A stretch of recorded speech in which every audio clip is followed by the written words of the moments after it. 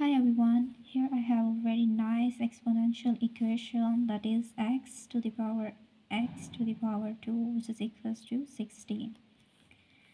So to solve this exponent, I'm using the law, that is a to the power n, the whole power n.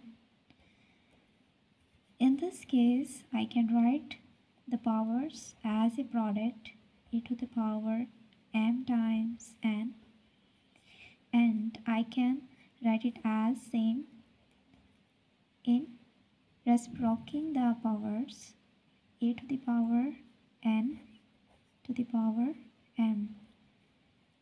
So I will use this law by solving this exponential equation. X to the power x to the power 2 which is equals to 16.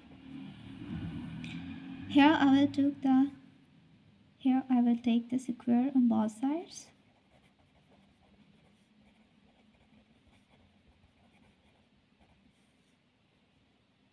X to the power x to the power 2 square is equals to 16 square.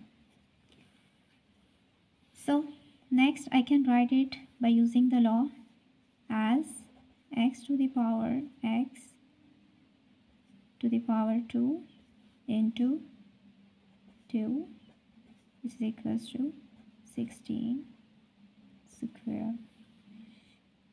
So next I can interchange. I can write it as x to the power 2 to the power x to the power 2 which is equals to 16 square. Here what is required? I have to find the value of x. So I need to write this in the same form. So I will write it as this term to the power same term. So I can write it as 16 square. I can write 16 as 4 square to the power 2. So I can write it as 4 to the power 2, and this can be write as 4 to the power 4. So I am going to replace this x to the power 2 to the power x to the power 2 which is equals to 4 to the power 4. So here I deduct that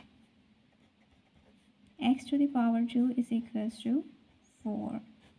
From here, x to the power 2, by taking the square root on both sides, when I took the square root on both sides, can be written as, so this implies that x is equals to 2.